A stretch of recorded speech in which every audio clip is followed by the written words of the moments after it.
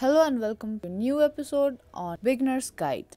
In this video, we will learn how to remove someone from a group chat on Snapchat. Now before moving on, if you're new to our channel, subscribe and hit the notification bell so that you won't miss any future upcoming videos. Now let's get into it. Firstly, open up the Snapchat application.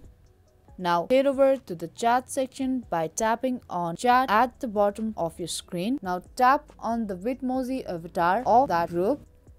Now scroll a bit down and there you will be able to see all your group members. Now there tap on view more and then you will be able to see all the group members in the group. Now in order to remove someone from a group chat, tap and hold the name of that person, and a pop-up menu will appear on your screen. There you will be able to see the first option, remove from group. Now tap on that option and there it says that friend and other group members will know that you removed them from this group. That person will still be able to see the history of the conversation and can take screenshots. Now tap on remove button to remove that person from the group. And as I said before, it will leave a message that you removed that person from the group.